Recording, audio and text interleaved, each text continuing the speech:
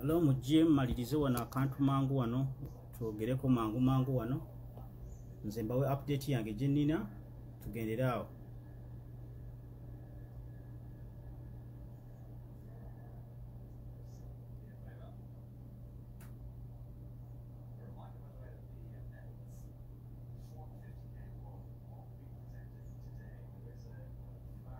Kati chenjagala okubagamba bannaye twabaddeko emabegaawo nga tumaze okulaba okufunya amawulire aga Fred nti abuze.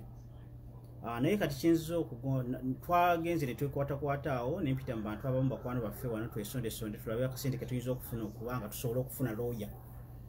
Naye abantu bano be tubadde tuwa ssente sibategeera.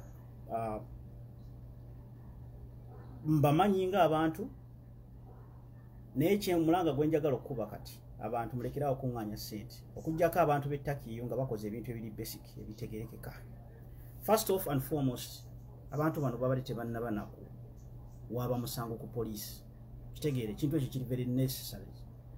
Twamaze obagamba okulopa omusango ku poliisi ne bagenda balopa omusango ku poliisi. Kiwulira baŋŋambye nti Fred gyali bamukutte alina detention center gyalimu bagiyita Emirates something erina erinnya ly'Oluwarabu. Kitegeera erinnya sirikutte bulungi nkyali mu Istanbul. Kati nimbabuuza nti police report eriwa. Kitegeera abantu bujjo omuntu babanga era kyenjagala okugamba abantu abali eTurkey, abantu bonna mwenna abali eTurkey mufayiringa omusango gwe bayita missing person. Omusango gwa missing person gutujja tuyamba mu bintu bingi nnyo. First and foremost omuntu bwabanga abuze no filing a missing person ogenda bugenzi ku police no gamba so and so Fred Lumbuye is missing. He has been missing for these days. Era tutugeze kuzaako okunoonya okumukuba ku simu yo tagikwata. Kitegeera bo filing omusango gwa missing person bajja kutandika okusagula ebintu bya abduction, kidnapping byonna batandike n'okusagula emisango egyo egyaki eba police yebulina ejja mu sesema. Kitegeera nenze bangambye nti gyali eyo ne tebampadde bukakafu. And I'm so disappointed because twabawadde already twabawadde $880. Kitegeera bagende bakole research yaabwe bafune omuntu we bamusibidde balyoke bavaawo batuwe police report ebyo bintu biba kyabalemye okukola. That's why I'm very very disappointed. Era nsaba abantu bonna abali eTurkey nga ddala muli mu nkyukakyuka nga Fred bwabadde agamba nga muntu alwanirira nkyukakyuka mugende ku police mufayiringa omusango gwe bayita missing person. You don't need to be smart, you don't need to be educated. Ogamba bugambi omuntu amisinga nti obukakafu bulwa tutandise okuba essimu ye tagikwata. Kitegeera abamu majjo wali mugende mubuuze ba neighbors bwate mumanyi gyali nga badde ebifo bye ebitu bya keepinga secret mu reporting omusango kubanga n'abantu wano bulijjo bafiira mu mayumba gano gemulaba ng'akola yekka ng'asula yekka. It's normal in America here. Omuntu asula yekka abeera yekka n'afa n'abeeramu omwezi nga mulambo oba gumu. Owa post office abajja n'awulira ekivundu n'alyoka agamba bannaye wayinza okubaawo nga waliwo ekintu awo. Kitegeera ne bakebera mwonna ne basangamu omuntu nga yagwadda yafadde ali omu mwezi mulamba. Bantu bafungi bafudde.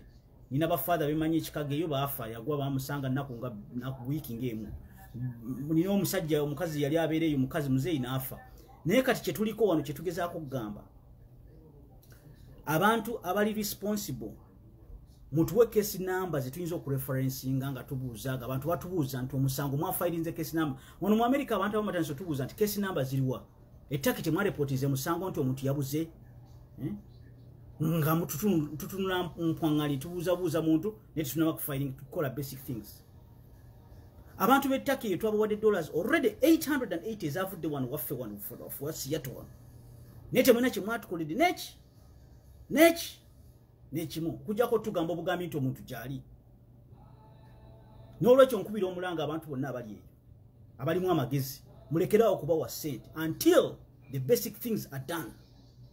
One, you have a police report to show that you filed a police report that somebody is really missing. Okitegeera nze already I've lost 2 days. Leero lwakusatu I've lost days. Ndiawo nsula ntunula ngamba kiki kyapenize ku muntu ndi ku mulimu syetegeera nakwetegeera. I've lost focus. N'olwekyo tubasaba abantu abali mu Turkey bamagala kizanyiramu kino nga magala kulira mu police ssente. Mulimu n'abantu abali wano mu America era batavayo kulambula gundi ezo nyumba nze njaba displaying abantu mbawa amanya gamwe ngawo abantu mwemanyi bulungi abatusabye ssente okiwulira nze mwasanze wano wakane munkubira essimu ne muŋŋamba titwagala ssente za kufuna lawyer. Show us those facts. Show us that information. Aliwa lawyer alwanirira omusajja. Aliwa ekiriwo ekifo egundi ekifo gye bamusibidde mwangambe eyo gundi eyo. Nga tebunabikuba biteeka ku internet. Make the life easier for people. Okiwulira. So nze benjagala okugamba ebintu in the facts. Nabadde wadde sente bansose ne banja ne bangamba twagala sente tugende tufune lawyer. Nemba wa sente $880 nakunganyiza mu bantu awo ku family and friends. $880. Nazibodde jo. Okiwulira.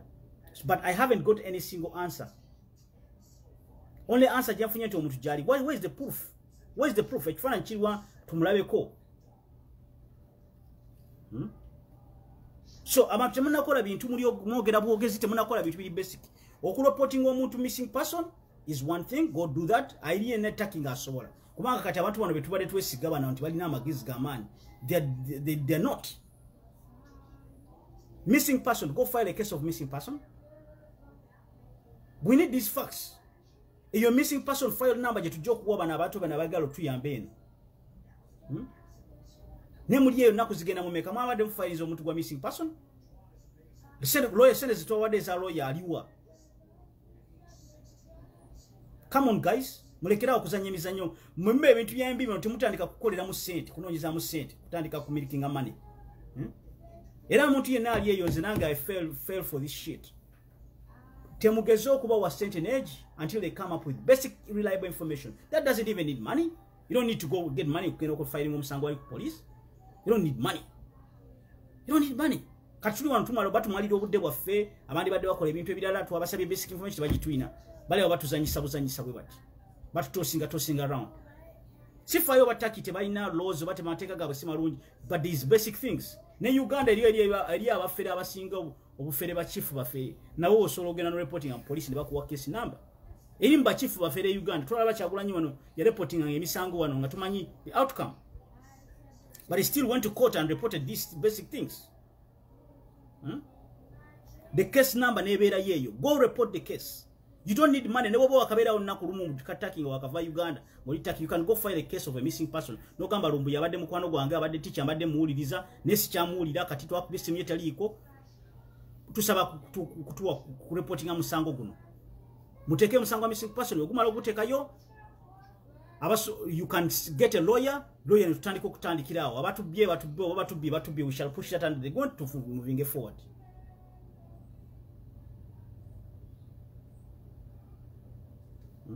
Sente twaziba wadde, we have the proof. Negwe naziwadde nkumanyi. Newe ntandika okusaba information natandika okungamba olukoso nkumanyi, and I can still retrieve the money because twasasuze cash up. Sente twasasuza cash up, tusobola bakubira ntubagamba it's a mistake, sente mu studios y'omuntu yatubye bubbi. $880. So, ebyange bikomyawo. Okiwulira? Abadde babuuza nti update eriki, nze update gyenina gye bampadde nti omuntu gyali bamusibidde mu kifo kiyita Emirates something ali eyo. Ne mbabuuza nti lawyer aliwo okuwa declaration. Lawyer standing up n'agamba I'm representing this person. Ono omuntu abuze uyuno wano yabadde abducted oba police yemuyina. We haven't got any official statement from the lawyers. That's fine if a lawyer mwagala mukweka, that's okay. Naye mutuwe update eziri simple nti case number yino, reference number, mutugambe gye bamusibidde, reference number gye bamusibidde, ebintu ebyo tubyagala okubimanyako. That's my information, that's it. Nze nvuddewo nze ngenze bana, that's my update. Kyokka kyenina.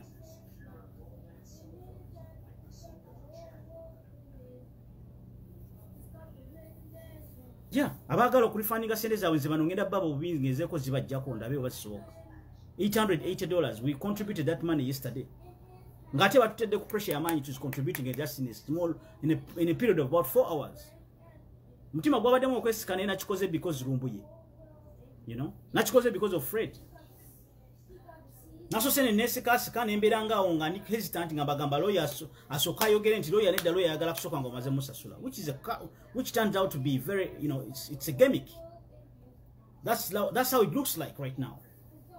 Okitege mulekerawo taking advantage mu bizibu by'abantu mutandika kubabba bobbi.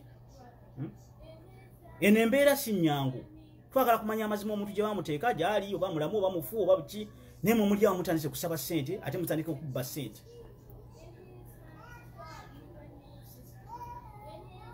So what right now is a change agala.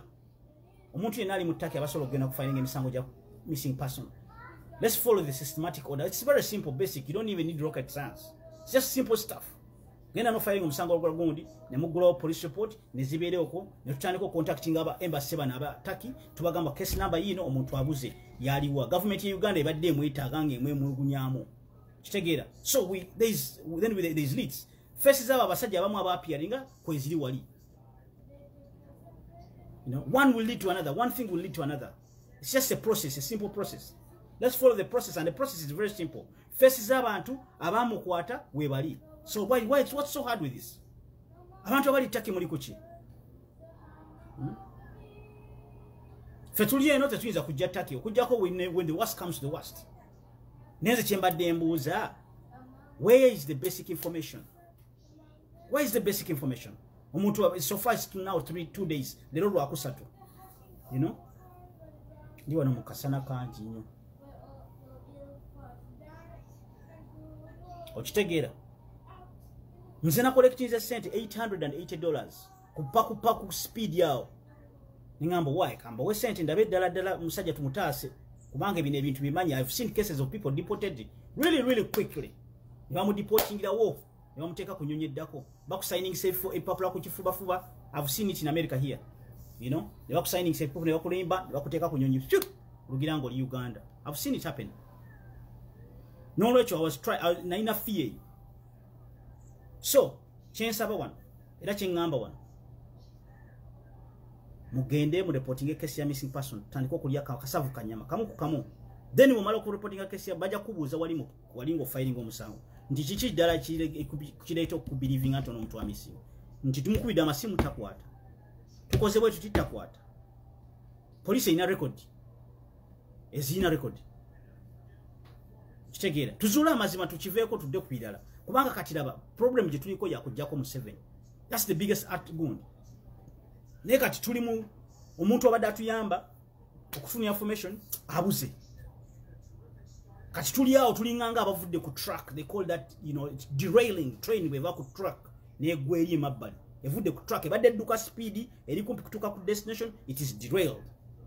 Kati tuli eyo tusambagala, we have to be brought back on track. The biggest goal is keep our eyes on the prize is omusajja ono. Obani amujjako right now kumujjako.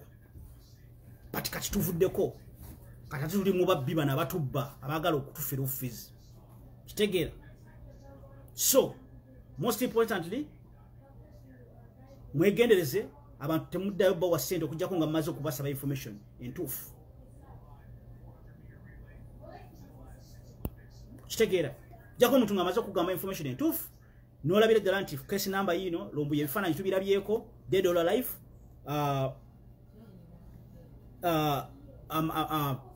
bamukwatidde wano mu kifo, ne boogenda ku Google osobola okulaba ekkomera eri weeriri, detention center weeri, bw'aba ali mu kifo, oba tebamulaba, then tutandika omuyiggo. Missing person case is very important, kubanga no mu America bwe batandika case of missing person, abantu batandika okusagula ensiko, ne bagenda mu nsiko ne batandika okunoonya. Okitegeera, ne batandika okutema emiti, ne batandika okutema ebiki, ne batandika okunoonya ebifo byonna. Banoonye omuntu oba bamutire bamukola ki. Naye kati temufayinganga musango, mulyawo mwena mulyawo, mwebuzaabuza tubawadde ssente, temutuwa answers. What the hell is going on, man?